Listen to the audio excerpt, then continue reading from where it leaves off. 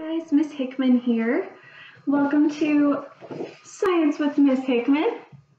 I wanted to start by saying it's been so long and I haven't seen you forever, and this whole coronavirus thing is a little weird for school to keep going. It must be awkward for you guys and for your families, and I just want to say that I understand and that I miss you guys a whole bunch, and that I want you guys to still have fun science stuff even though you're at home. So I thought I would start a YouTube channel or something to give you guys different science experiments at least once a week, so that way you guys can still have fun.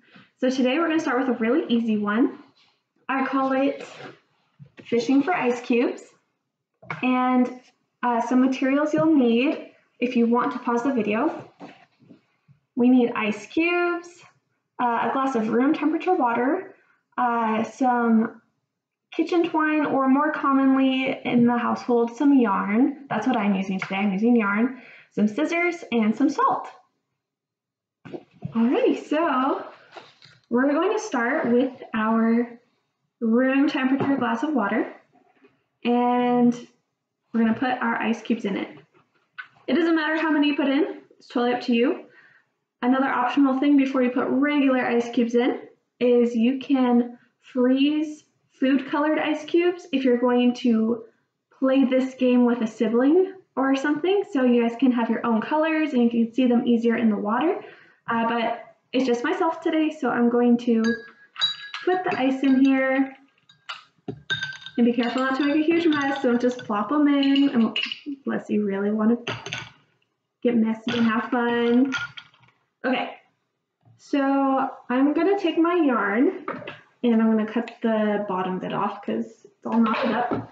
You want to have about 6 inches of yarn. You can measure it out, or you can just eyeball it like I'm doing. And set the rest of the yarn aside. I want you to start by trying to pick up the ice cubes with this yarn. Put it in the water. Really push it down, maybe. Try and pick it up. Is it working for you guys? It's not working for me.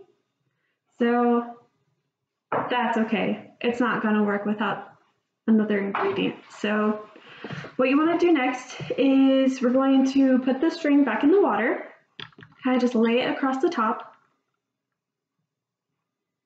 just let go over on the side like this.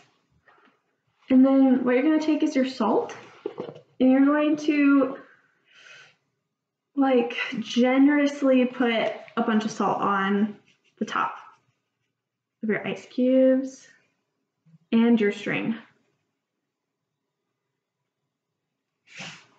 So we're going to put it there, and we're going to wait a little bit. So you want to wait about a minute or two before you try anything else, and we'll see if it changes what happens, because you can't fish if you can't pick anything up, right?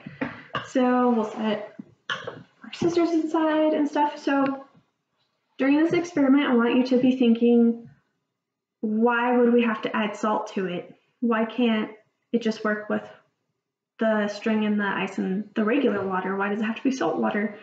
And if you're going to be doing it with your sibling, we should see how many ice cubes you can get out. Who can get the most out? You can even play it with your aunt, uncle, mom, dad, grandma, grandpa, friend who's over. Don't have friends over. It's coronavirus. 6 feet apart. Yeah, so been about a minute. We're going to wait another minute to do this. And that's the fun about science. Not everything is immediate gratification, right? For my 5th graders, I want to say I miss you a whole bunch, and it's been a whole month almost since I've seen you. For my 8th graders, it's been even longer, and I miss you guys so much. It's probably so weird not having to finish the last year of middle school or the last year of elementary school for my 5th graders before going to a whole different school. So I'm here for you guys. Let's do science together. Okay, it's been about minute and a half to 2 minutes. Try and lift it up. See if we can fish for ice cubes. Holy cow, how many do we have? Okay. We got a whole bunch. We got 1, 2, 3, 4, and 5. How many guys did you get? Leave it in the comments if you got it. Wow, okay. Now try and take it off. Wow, it really froze on there. I wonder why that is. If you can see, it still has a whole chunk of ice on there. Wow. Okay, now see if you can go back to grabbing it. It's not working for me. So maybe we can try just sprinkling some salt on there. What I mean by sprinkling is just a tiny bit. So pour some over a container, just so it doesn't get all over the table. Just sprinkle it on top. I'm gonna put the rest of the container for later. My cat Banjo wants to say hi. I'll show you guys Banjo.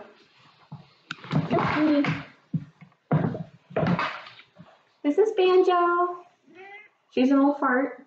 She's like, are you 12 now? She's not very friendly to other people, but she likes us. So that's Banjo for you guys. We have a puppy now too, but he's asleep right now, so I won't show you. All right, I'm gonna try and lift it up. It didn't quite pick it up. So why is that? Why does it have to wait for a little bit? So I want to show you guys, I have this really cool book that I'm going to be using for the science labs.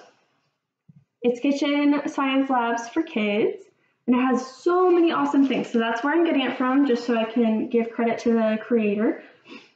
So the science behind the fun, let's read it. So normally ice melts and water freezes at 32 degrees Fahrenheit, which a lot of you guys probably should have known that, 5th graders and 8th graders. Or as 8th graders might know it as well as 0 degrees Celsius. So adding salt, however, lowers the temperature at which the ice, I'm gonna put this in front of me, the ice can melt and water can freeze.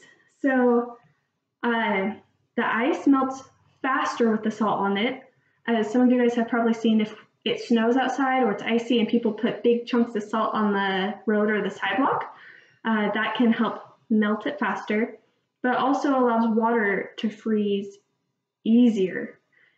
So in this experiment, the salt makes the ice surrounding the string to begin to melt, but it's stealing the heat from the surrounding water, and the cold water then refreezes around the string, which allows you to lift it from the water in the glass.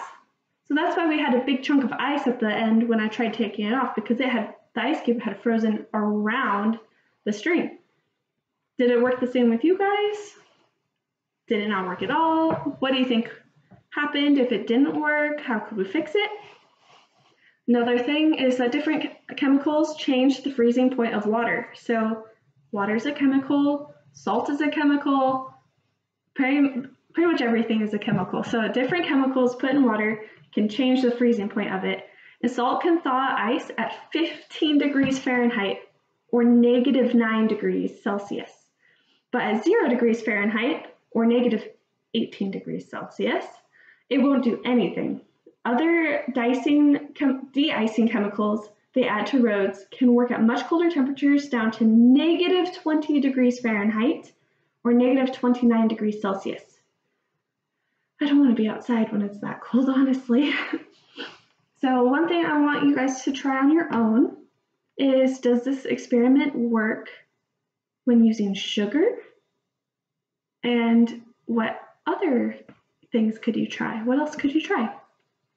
It was really fun doing science with you guys, and I hope that you guys enjoyed it.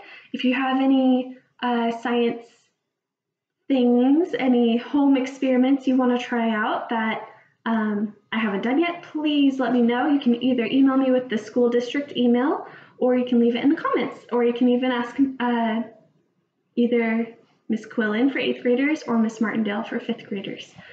So yeah, I missed you guys. Happy science, and stay safe out there, okay? Bye.